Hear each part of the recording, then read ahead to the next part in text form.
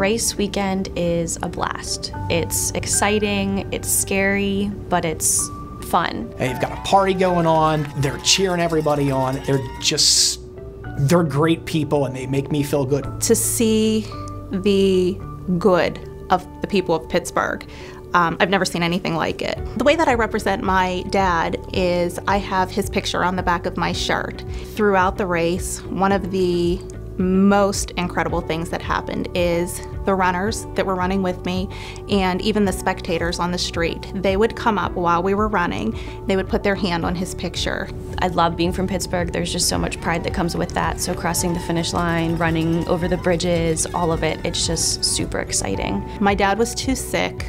He could not be there, but my daughter, my sister, the entire family was right at the finish line and they FaceTimed him, so he was able to see me cross. Crossing the finish line is a feeling that I can't even describe. I was looking forward to it for so long. You want to cry, you want to laugh, you want to reminisce about how far you've come. My dad did lose his battle with ALS 2 months ago, and this was kind of the last thing that we did together, even from his hospital bed in the living room. He was my biggest fan, so if I get more, nothing will ever be as important as this medal. This city will pick you up the minute you fall down, and they will give you that burst of energy when you need it the most. If you come out during race weekend, and if you ever need a lift, if you ever need a boost, if you ever doubt the good in people, come out that weekend.